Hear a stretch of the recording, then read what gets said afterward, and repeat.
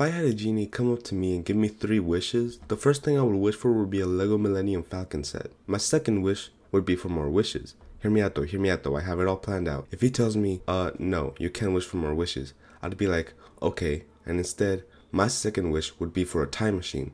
That way, I would still get infinite wishes because I could use my third wish, and then I could go back in time and wish for something else. I could create a never-ending loop. But if he wants to be a big meanie and say I can't wish for a time machine, I'd wish for him to forget he ever met me on my third wish, and that way, I can get my 3 wishes again and I could keep the 2 wishes I already asked for. But if he still says no, I'll just ask for him to call his friend up. That way, he calls another genie over and now I have 2 genies, meaning I have 6 wishes.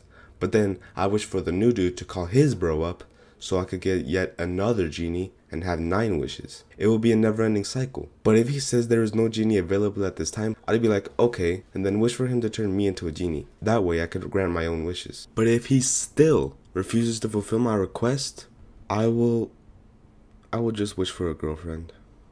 One I truly love. You know, I've been really lonely recently, and honestly, I just want someone to love me and someone for me to love.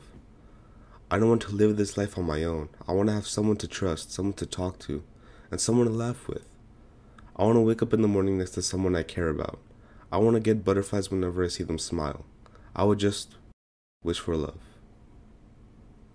And then after I gain his sympathy, I'm going to take advantage of him while he's crying over my sad backstory and steal his magic device that allows him to grant the wishes and run away in a super outback. That's how it's done!